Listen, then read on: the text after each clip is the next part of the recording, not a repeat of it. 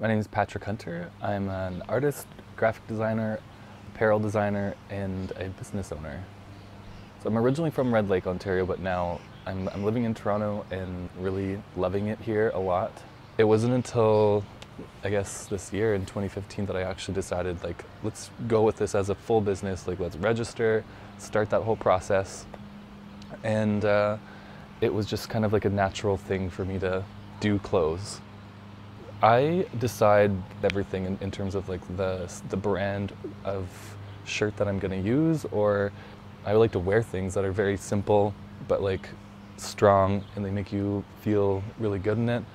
And the feedback that I've been getting so far from the men's shirts, like they're in the gym and they feel really strong and they feel confident, and like it's so cool because I feel that way a lot. So to have that transfer and people to like wear wearable art in such a way, it's a pretty cool feeling. Luckily, it's been a hit in terms of placement, in terms of the way it looks and feels.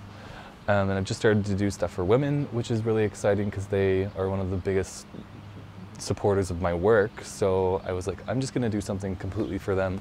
It's growing every day, and I'm meeting different people, see people in the streets wearing the clothes or taking selfies on Instagram and stuff. It's a really cool feeling, and like if social media didn't exist, I think this business would be a lot tougher, but I'm making it work.